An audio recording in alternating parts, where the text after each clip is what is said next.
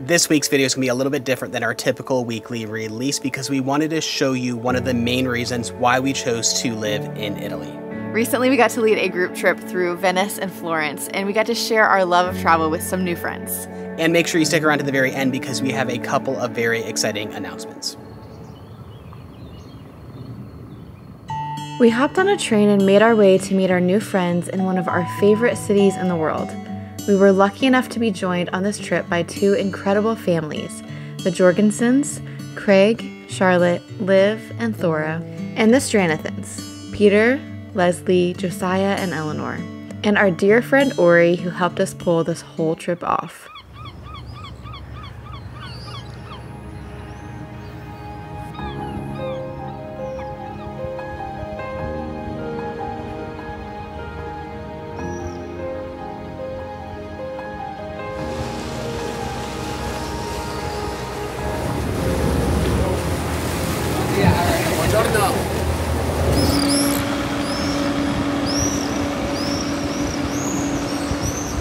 So there are a number of ways to get around Venice, but the best way is a private, vintage, wooden water taxi.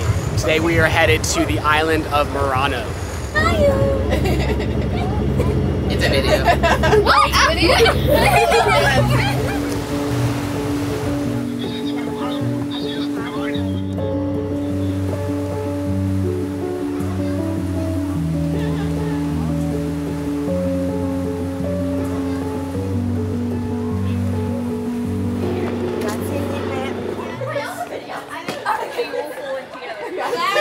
So it's like herding cattle.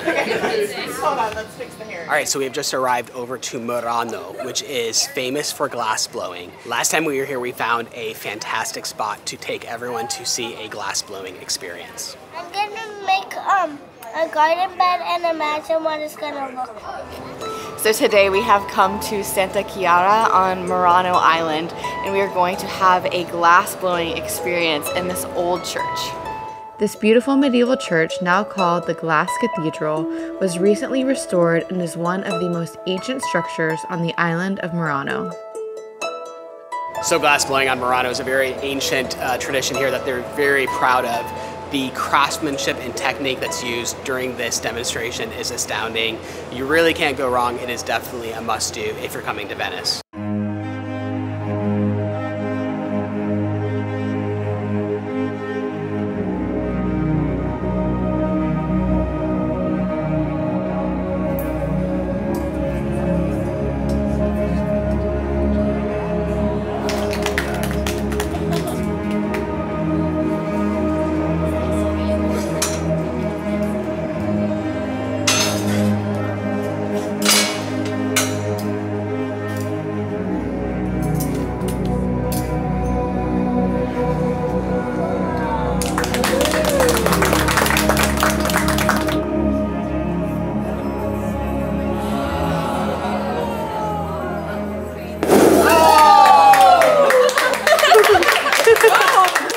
If you're watching this video thinking you might want to join a group trip with us someday, then please stick around to the very end for more information because we want to do a lot more trips like this, whether they are family friendly like this one or an adults only trip. But if you're watching this video thinking you've always wanted to travel to Venice, but you just don't know how, whether that's logistically or financially, then let me tell you that's exactly why we've created our travel hacking course. So we're now adding an entirely new segment to the course for how you can affordably travel to Venice, including the flight, all of the accommodation, the food, and the activities for less than $500 per person. The travel hacking course is now live at our website, raisingvoyagers.com.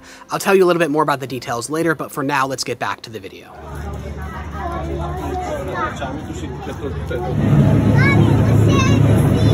So having this group trip start here in Venice is really special for us because this is one of our favorite cities in all of Italy, really in the world. We love Venice so much. It's really a special place.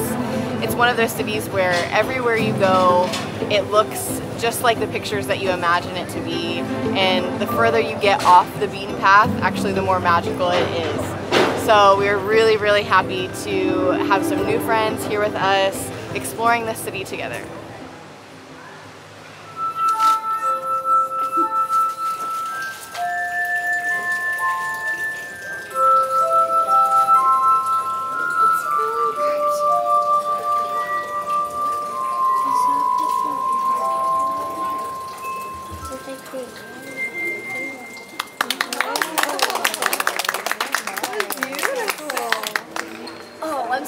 wrong. So we're in a Leonardo da Vinci museum. Yeah, and we're learning about all the different little machines. And it's interactive. Yeah, so some of them. Yeah, some of them are interactive. Side, okay. The back side.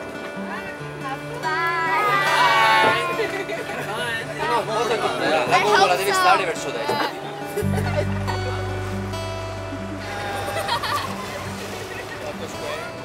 So riding on a gondola in Venice is probably the most touristic thing that you can do here in the city and probably in all of Italy, but it is the best thing ever and it really does live up to all of the hype. It's absolutely something that you must do when you come to Venice. It's my favorite thing to do in the city.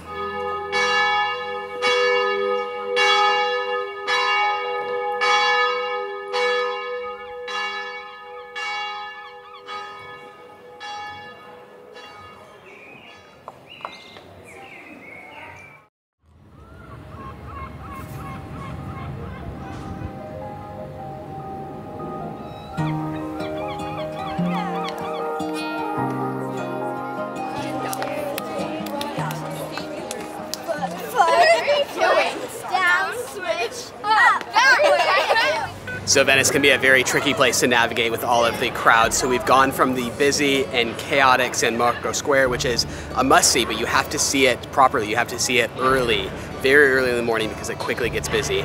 And we've gone from that chaotic, crazy scene across the river to San Giorgio, where we will experience a very unique labyrinth and the best view of Venice.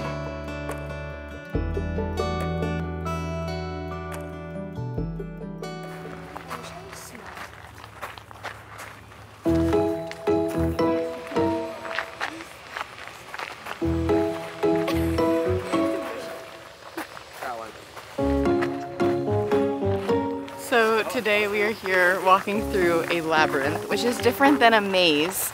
It kind of feels like a corn maze, but it's actually set up to where there is a beginning and there is an end and you walk through, and it's supposed to be a metaphor for life and how it's all about the journey. It's all about the journey, not about, you know, the beginning or the end. It's about what's in the middle. But we feel a little silly right now because it's very, very skinny bushes that we're walking through, just kind of winding our way around. But I think the kids are having fun. I'm getting busy. I know. That just leads to this path. Apparently you can get lost in a labyrinth, and we've done it. So 15 minutes in, I think we're all slightly regretting our decision. We can't figure out how to get out. We made it! I think we finished! Woohoo! We did it! That was silly. So here's a quick tip for Venice. If you're coming and you want to have a fantastic view, there is plenty of towers you can climb, but most of them have a 2 to 3 hour long wait, especially in the summer. But if you take a boat across to San Giorgio and climb the tower, there's no wait, and the view is far superior. This is the old clock tower that is attached to the San Giorgio church, and every 30 minutes the bells go off, which go off in just a minute here. I think the kids are in for a surprise. 5, 4, 3, 2, 1. It's delayed. Oh, there it is.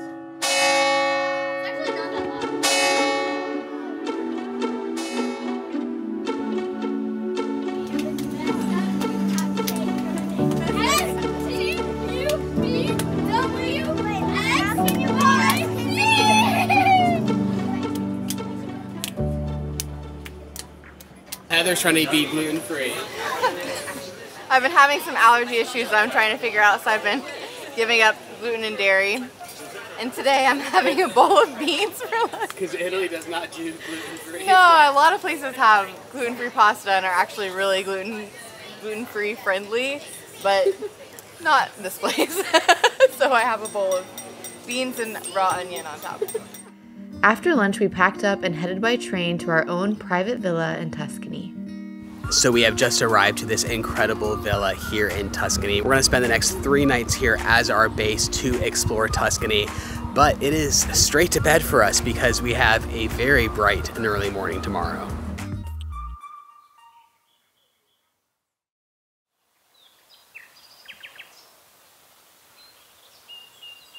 Well, we made everyone get up at 5 a.m. for a 5:30 bus ride because we have something very special planned that can be only experienced if you're willing to get up super early. And 5:30 a.m., everyone good? Yeah. Very. Not a lot of energy.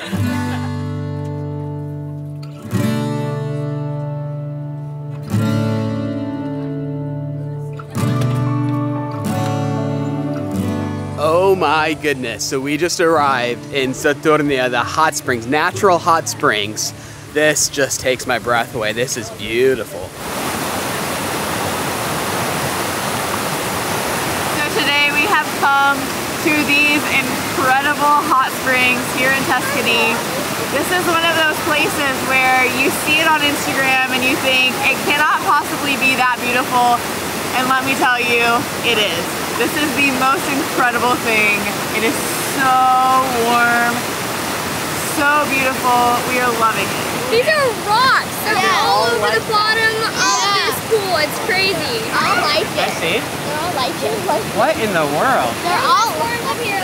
Cool. So what's amazing is this entire hot spring is fed by a thermal river. And all of these pools were naturally formed. None of this was created by man, which is so incredible to think that all of these pools in the perfect shape and size of a hot tub formed perfectly naturally. It's just incredible. It's so magical. So on the way back from Saturnia, we've stopped at Pitigliano, which is the most picture-perfect medieval city perched on top of this mountain. We're just kind of wandering around, learning a little bit about the city, but the views are spectacular.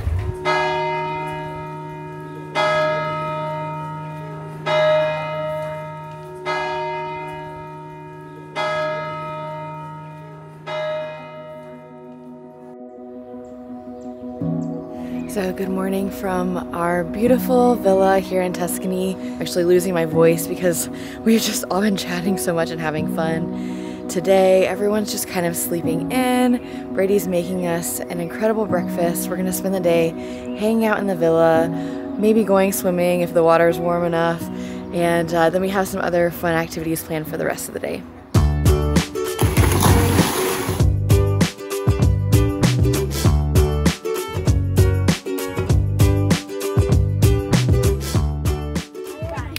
So admittedly, I've done a fairly terrible job picking up the camera this week. We've been having way too much fun chatting and playing games, swimming in the pool. The kids have been playing fairy gardens all week long. But tonight we are heading out for our very last experience here in Tuscany. We are now all hopping in some vans and heading to a nearby vineyard where we're going to do a vineyard tour.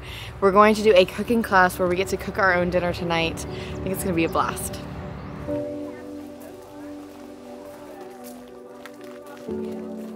So of course, Tuscany is famous for its vineyards, and we have come to arguably one of the best in the area. This is the Barocchi vineyard. And not only are we going to be walking around and learning about the wines, but we're gonna end the day with a fantastic cooking class. So right now we are exploring their most treasured cellar where the wine here rests for 42 months, resting inside of its own yeast. We'll learn how they then freeze the yeast to extract it out of the bottle before finally bottling it for consumption.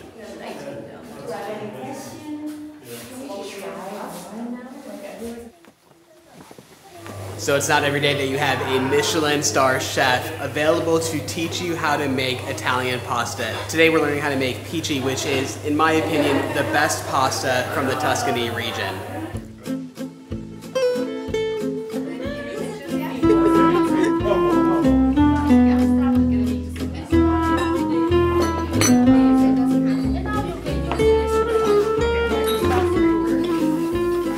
So I think this is a special moment for all of us, learning how to cook proper Italian pasta. Not just that, but in this environment where you step out and you see the view of Tuscany just off in the distance, a beautiful view of Cortona on the mountain there. This is just a spectacular environment.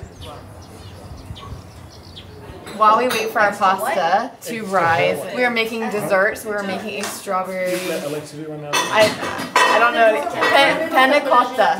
Panna cotta. I need that you choose the small one for me, for the decoration. Okay? Garnish. So you get to find the small one and you put inside. Okay? Thank you very much.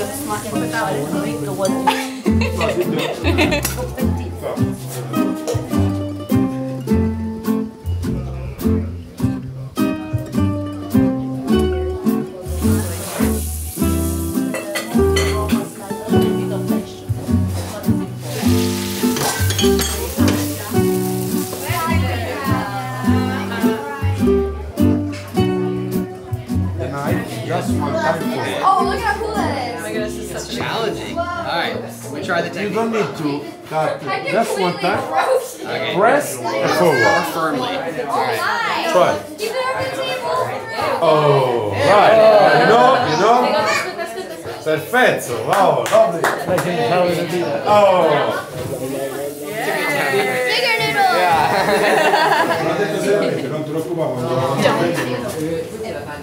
I'm impressed with how good the kids are, but I cannot do this. It's hard.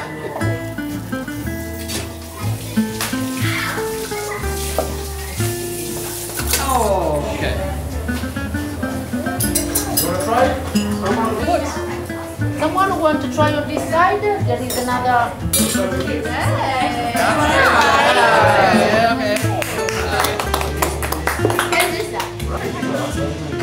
That's fine. A little bit more. More.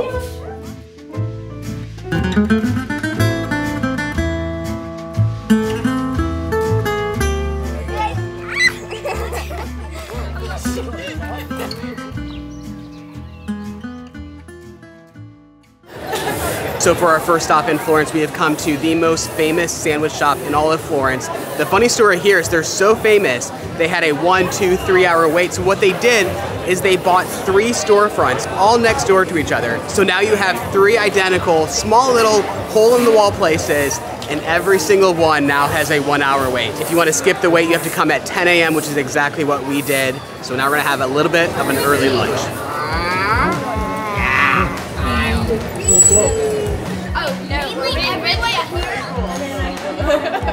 So we have come to Ponte Vecchio, which in Italian actually means Old Bridge. And this is the oldest bridge in Florence. It dates back to the Roman era. Today it's been rebuilt a couple of times from flooding damage, but now there are these beautiful shops that cover the entire span of the bridge. It gets quite busy, quite touristy, but it is absolutely worth coming and visiting just to see. So one fun thing to do in Florence, especially for the kids, is this little magic pig, as we're calling it. It's a warthog, and if you rub his nose and then put a coin in his mouth and drop it, it's meant to be good luck for another trip to Florence. Good job.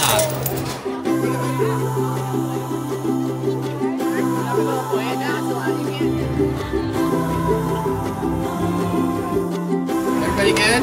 Everyone's perfect. Ciao! So of course Florence is a walking city, but come on, we've been walking all week long. So we've rented some golf carts, and we're gonna have a city tour on golf carts. Andiamo!